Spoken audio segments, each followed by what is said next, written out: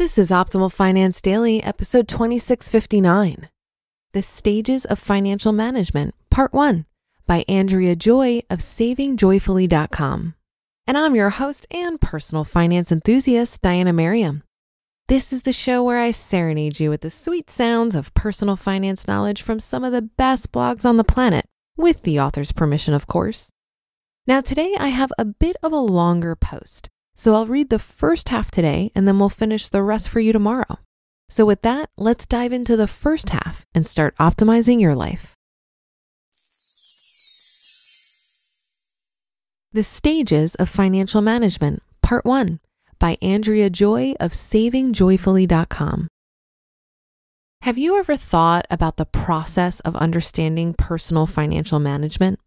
We all know that financial management is not something we're just born knowing.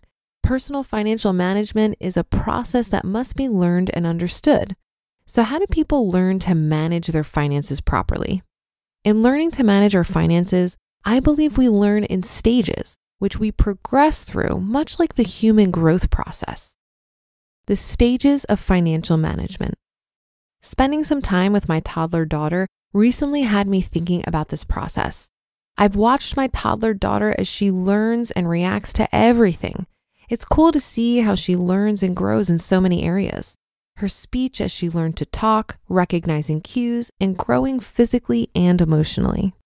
While watching her responses and the way she's progressing, I've begun to realize that the same can relate to the stages of financial management. We do not begin to understand personal financial management overnight. Many of you have probably learned to understand your finances over years of experiences and insight gained through those experiences. Just like a child grows into adulthood through experiences and with an education along the way, we have learned the right way to handle our money. While learning to manage our finances, we go through stages in our development just like children do. Financial management is not, however, something that we naturally understand. It requires an understanding of our finances and an education on how to properly handle them. Sometimes this education is provided through traditional education, but often it comes after difficult lessons learned while mismanaging our finances. Stages of financial management. Stages of development in financial management are similar to our stages of development as we grow. Most are learned through maturity and better decision making. This does not happen naturally. It happens as we gain education, experience, and good decision-making skills. How to recognize the stages of financial management. The baby stage. 100% dependent on others and no responsibility. No understanding of money or financial management. The child stage. In the child stage, you know that money exists. You don't manage your own money because you have none that you earn. The teenager stage, trying to be independent and self-sufficient and making mistakes, but hopefully not big ones. Ideally, learning lessons through your financial mistakes help you progress to the next stage. The adulting stage, beginning to make the right decisions, completely independent, beginning to properly manage debt and income. The mature stage, working your plan consistently, you have a budget, you have savings, no debt or manageable debt, good credit, prioritizing investing, savings, and good financial choices. My journey through the stages of financial management. I found myself stuck between teenager and adulting for many years.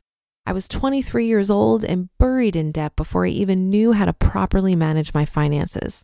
At that time, I was a college student with student loans, multiple maxed out credit cards, and poor money management skills. Then one day I met my husband as I was in the midst of this financial mess that I had created for myself. I was working multiple jobs just to pay my bills, attending college in hopes of a better paying career someday, and just feeling overwhelmed. No matter how hard I worked and how much more money I made, I never seemed to be that much better off. One evening, I confessed to my husband, who was my boyfriend at the time, how much debt I had. Instead of running away and judging me for my poor decisions, he kindly explained to me that my budget was the issue and not so much a lack of income. Growing up, I never heard positive things about money and had not learned how to properly manage my own money. I hadn't been taught the value of saving, how to pay bills, balance my checking account, or create a budget. I witnessed many arguments between my parents regarding my parents' overspending and the financial stress my dad was feeling as he tried to manage their budget. I didn't understand the correct response to struggling to pay my bills and was handling my situation the very best way I knew how. After that conversation with Jason, I still struggled, but I finally recognized the problem was not just the money I was not making. The real problem was my lack of understanding of managing the money that I was making. Sacrifice versus making the right financial choices. After my conversation with Jason, my husband, I began to understand the actual process of financial management much better. I realized that there was a process that I needed to follow to finally decrease my debt and improve my future. I would like to tell you that at this time, I progressed to the next stage immediately. Sadly, I did not progress that quickly. I began to learn and understand, but I still resisted some of what I knew needed to happen. To be continued. You just listened to part 1 of the post titled The Stages of Financial Management by Andrea Joy of savingjoyfully.com, and I'll be right back with my commentary. It's no secret that something always comes up when you're running a small business.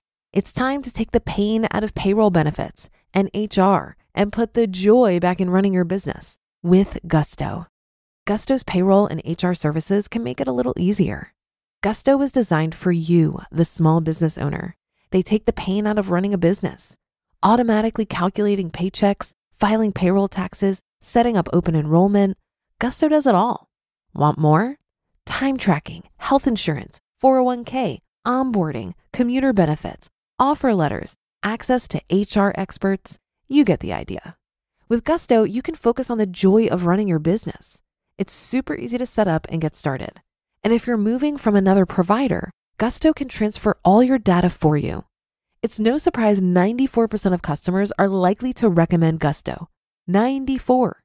Here's the best part. Because you're a listener, you get 3 months totally free. All you have to do is go to gusto.com/OFD. Again, that's gusto.com/OFD. I'm telling you, you're gonna love Gusto. Get started today. I enjoyed the focus here on the management of money because when I was first wrapping my head around my finances, I had no idea that my real problem was money management.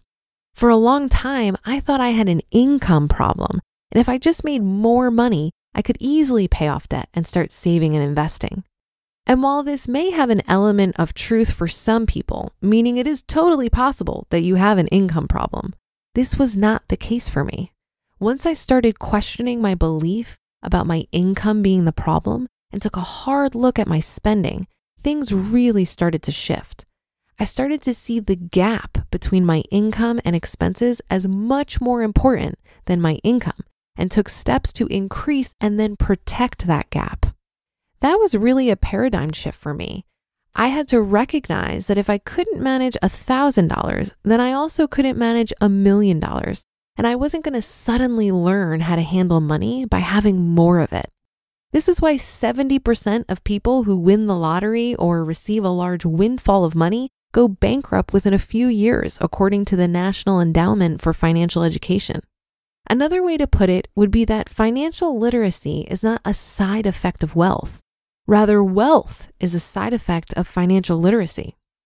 Well, that should do it for today. Have a happy rest of your day and a great weekend. And I'll see you on the Monday show tomorrow, where we'll finish up this post and where your optimal life awaits.